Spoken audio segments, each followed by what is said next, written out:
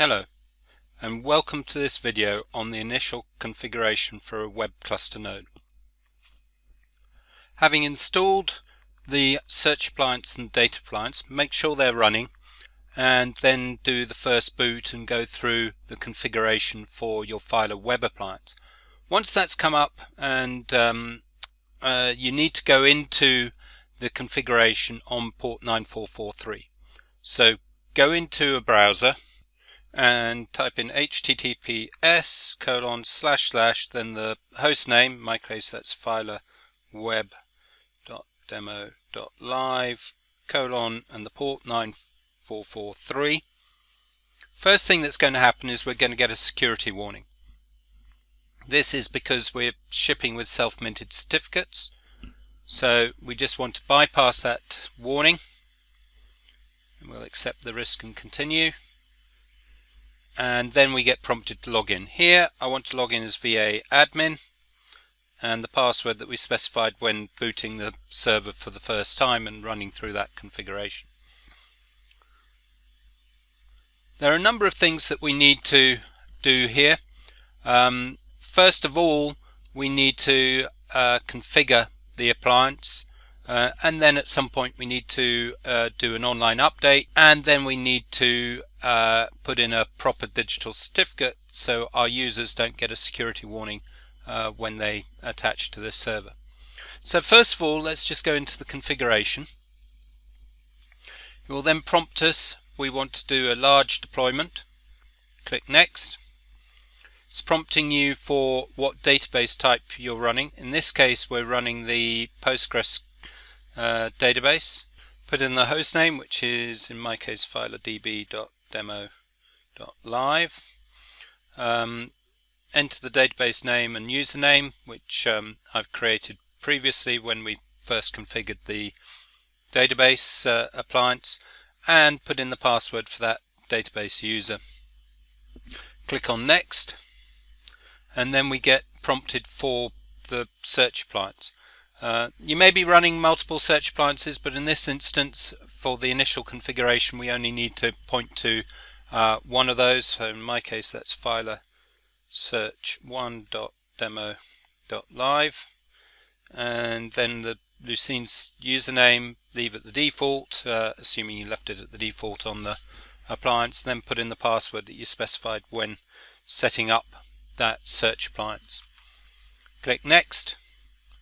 Change your default locale as need be, and here, as far as the administration user ID is concerned for the first node that we're adding, this is going to be the ID for the master user that can do administration within the Filr environment, and you can change this to be anything you like. Just bear in mind that the default password is going to be the same as the user ID after you first bring up the Filr environment.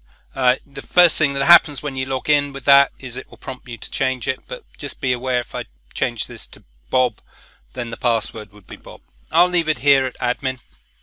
Click on Finish, and that's going to configure the page here.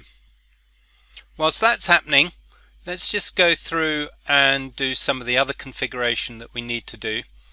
So I'm just going to pop across and we can import the certificate into here.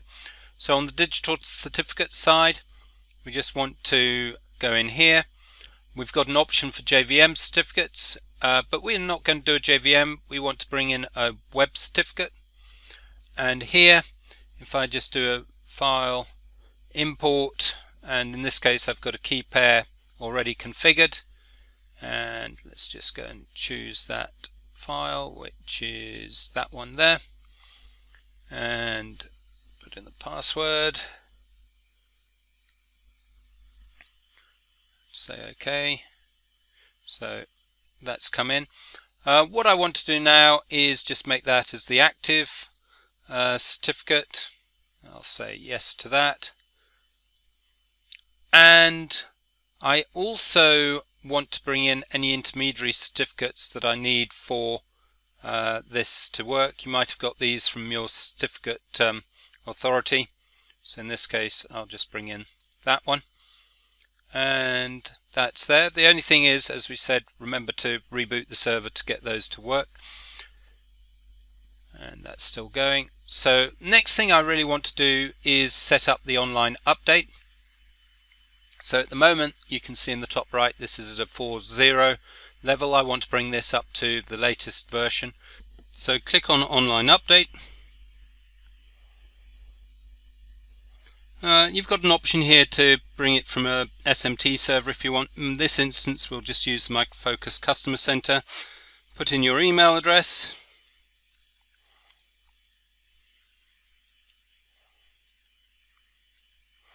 and then your activation key. So this activation key you've got from the Customer Center or from your evaluation download. You should have two sets of keys. There'll be one key for Filr. There's a separate activation key, just so you're aware, for the content editor. I'm going to blur this out so you don't see it. Then click on register. This may take a moment or two, so I'll fast forward through this bit in the video.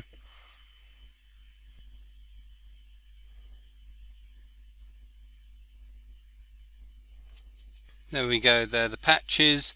I don't need to worry about what order these patches are applied in. The system will take care of that. And I have to apply them all. I can't just apply some of them. So in this instance I'm just going to do an update now. Then just click OK on the warning. Again, this is going to take a while, so I'll fast forward through this in the video.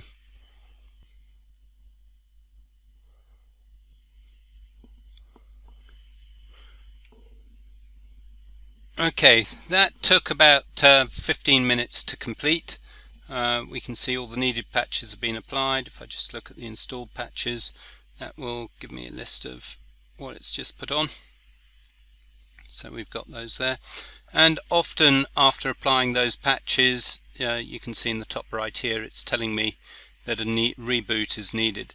But before we do that, we just need to finish off our configuration down here. So if we just click into the configuration, we want to go into the network, just check that that is configured. We need the port redirection and the force secure connection, so our users can just type in this case filrweb.demo.live. They don't need to worry about HTTPS or indeed the 8443 for the Tomcat port. The other thing we need to just check on is the search appliance. So here, if I've got a secondary search appliance, I just change that to high availability, click on add, and then I can put in my search appliance criteria here.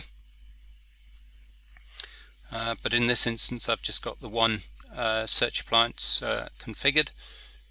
On clustering, that should be enable cluster environment. We should have JVM root being the host name here, and then down here with the memcached, that should be mentioning all the search appliances, which are where memcached runs. On reverse proxy, I most probably want to change this to be the host name that users are going to hit when they hit the load balancer to distribute the load between the cluster nodes. And this is the address that's going to be put on emails that are going out of the system. Also, ideally, this should be on port 80 and 443, assuming that we've got that configured on the network settings to listen on those ports. The next settings that you need to ensure are right are the outbound email. So I can use a local postfix mail server to deliver mail, though I normally decide to use an existing SMTP relay. So I've got one here called mail.demo.live. Check the port time zone to be correct. Down here I've got the username and password. If I have to authenticate to the relay in order for it to relay messages, then I can put the password in here and do authentication required. Alternatively, what I've done in this case is just allow mail relaying from all the Filr web nodes. So we can do that. And then I've got the option down here to test the connection. That's come up connection valid, so we're okay on that front. Next thing that most probably you should be aware of is JVM settings.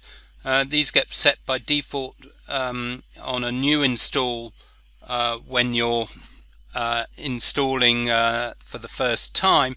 However, if in the future you extend the memory, say from 16 gig to 32 gig, these will still be set at 9 gig. So you'd need to come in here and set this memory appropriately. I tend to set it between 50 and 75% of the amount of memory in the machine. Most probably as I put more memory in, I get more toward the 75% mark. The final thing that we need to deal with is down the bottom here, the license. So you'll have got a license either from the customer portal or as part of your evaluation. So just here, click on license. We can browse for a license. By default, we've got a 60-day evaluation license of Filr Advanced, but you may have an extended license or one from the customer portal. Just click on browse. I'm just going to the downloads here. There's my license there, and I'm going to apply that. And then we need to do a reconfigure. This will take a while, so I'll fast forward through this bit, and once this is done we'll need to just do a reboot. So having done that, if we just go to home, and we still had that requirement to do a reboot, so I'll just hit on reboot here.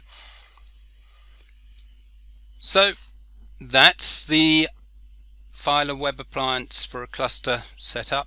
And should you wish to add in additional web nodes, you do it in exactly the same way. I hope you found this video useful. Thank you for listening.